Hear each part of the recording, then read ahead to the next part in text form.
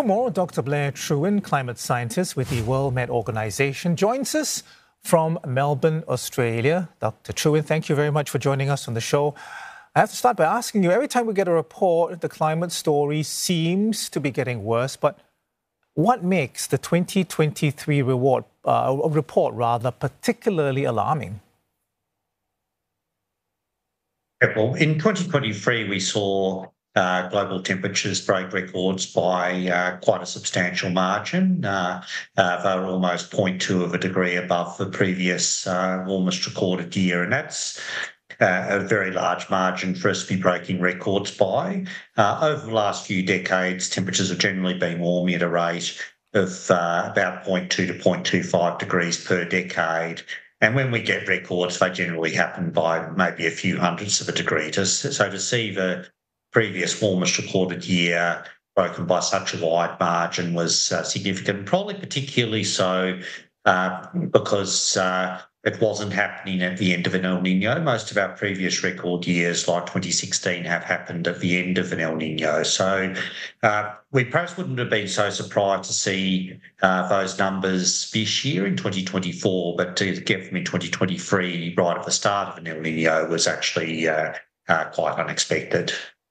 Dr. Trewin, there has been a pretty aggressive push for renewable energy, but in the report it says the long lifetime of greenhouse gases, such as CO2, it really means that temperatures will continue to rise for many years to come, even if we stop pumping these gases today. Is it too late? Well, it's not too late, but the best time to start was 20 years ago. The next best time to start is now, so to speak. But it is true that there is quite a long lag time between a change in greenhouse gas emissions trajectory and what that impacts on the climate. And that's largely because it takes about 20 years for a whole Earth energy system to get into balance, particularly the deep ocean. So what you see is, if you look at the difference between very high range greenhouse gas emission scenarios and much lower range scenarios, is that the projected temperatures with those are pretty similar for the next 10 to 20 years, but then they diverge pretty sharply. In the low scenarios, we see stabilisation. In the high scenarios, we see continued warming. So what that means is that regardless of what happens to emissions, continued warming is more or less locked in over the next decade or two. But what happens now will potentially make a big difference to what happens after that. Dr. Trewin, we're barely a quarter into the new year, and I know the report, talks about this year being troubling. You mentioned it briefly as well. I mean, what are the early indicators saying that makes this year as troubling, if not more troubling, than 2023?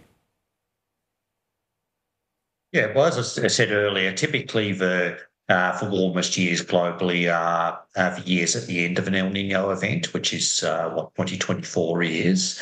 The numbers we've seen in the first couple of months of 2024 are still record levels for this time of year, but perhaps not quite so much off the scale as we were seeing in the later part of 2023. So, if we compare, for example, to 2016, which was the last big El Nino year, February came in about 0.1 of a degree warmer than 2016. So that gives you an indication of how things are tracking. And typically, as the El Nino fades, as we expect it to over coming months, we would expect to see global temperatures moderate a little bit in the later part of this year compared to where they are now. But, what we saw after 2016 is temperatures never returned to their pre-2016 levels, and we'd expect that to be pretty similar this time round. So, even if we get some less hot years in the next few years, we would expect them to still be warmer than anything we saw before last year.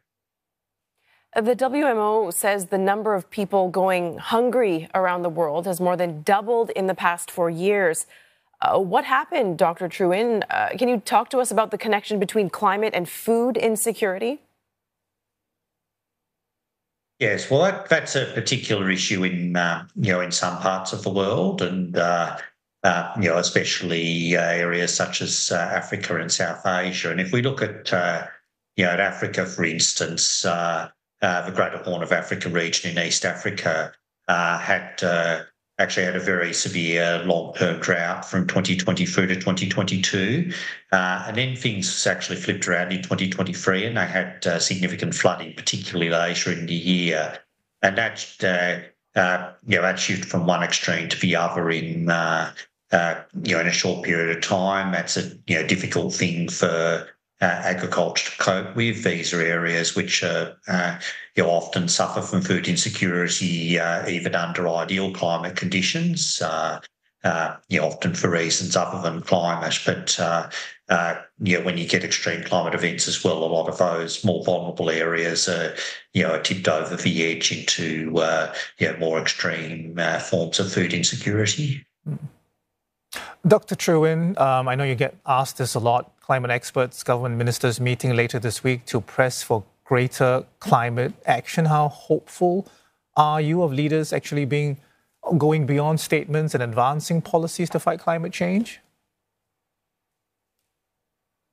Yeah, well, I think one of the key things which emerges from research, which was summarised in the last Intergovernmental Panel on Climate Change report, which came out in 2021, is that stabilising the climate long term requires ultimately reaching net zero greenhouse gas emissions, and also that the level at which the climate stabilises depends on the quantity of emissions that occur before we reach net zero. So from that perspective, the sooner that net zero can be reached globally, the lower the level that global temperatures will ultimately stabilise at, although that will still be a level somewhat above where we are now. Let's end with some positive sentiments. The report did have some bright spots, though. What stood out for you, Professor? Yeah, well, it's I think picking up on that last point, one of the more encouraging things is that we are seeing a rapid transition towards renewable energy in many parts of the world. But I think another bright spot over the last couple of decades, when we look at some of the high impact events which were covered in those reports, now those certainly had major impacts. But if we look, say at tropical cyclones in Asia, we see that the number of deaths in tropical cyclones, particularly in South Asia, has declined dramatically over the last 20 to 30 years, and that's partly better weather forecasting, partly better early warnings linked to that weather forecasting, and partly more effective emergency responses to those events. So, countries like Bangladesh, for example, have done an enormous amount of work in providing effective shelters for their communities during tropical cyclones, and that's drastically reduced the number of casualties we see in those events. So we are taking steps in the right direction. Thank you very much for your insights this morning, Dr. Blair Trewin from the World Meteorological Organization.